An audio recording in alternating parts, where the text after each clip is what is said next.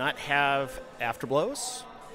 They do not have, it basically works on what you probably call a priority situation. The first hit that's valid and strikes is what's going to count. Find out. Watch.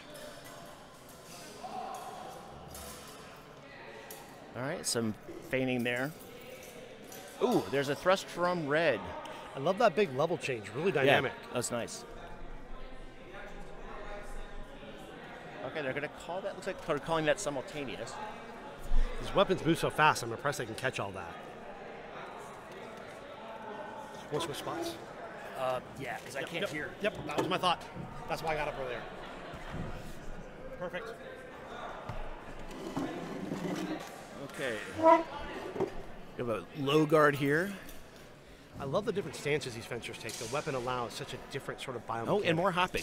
Lots of hopping. Oh, looks like there was a jab there from blue, but they're not counting it. Parry riposte attempt by red. Ooh. Now, one difference seems to be the cutting element of a rapier has got to be very different than a sword and buckler. Well, and this rule set has some very specific rules about what they want for a cut. Rapier, for those who don't know, is primarily a thrusting weapon that often can cut, especially earlier rapier. The profile on red's rapier is probably a little bit more conducive to that. All right, pardon me, blues. But in terms of the scoring, there are different ways one can cut. Draw cuts of quality, even a percussive cut can count. It is primarily a thrusting weapon, although cutting is very popular. And again, these pulls move extremely fast. Looks like that was for Eliot Stone.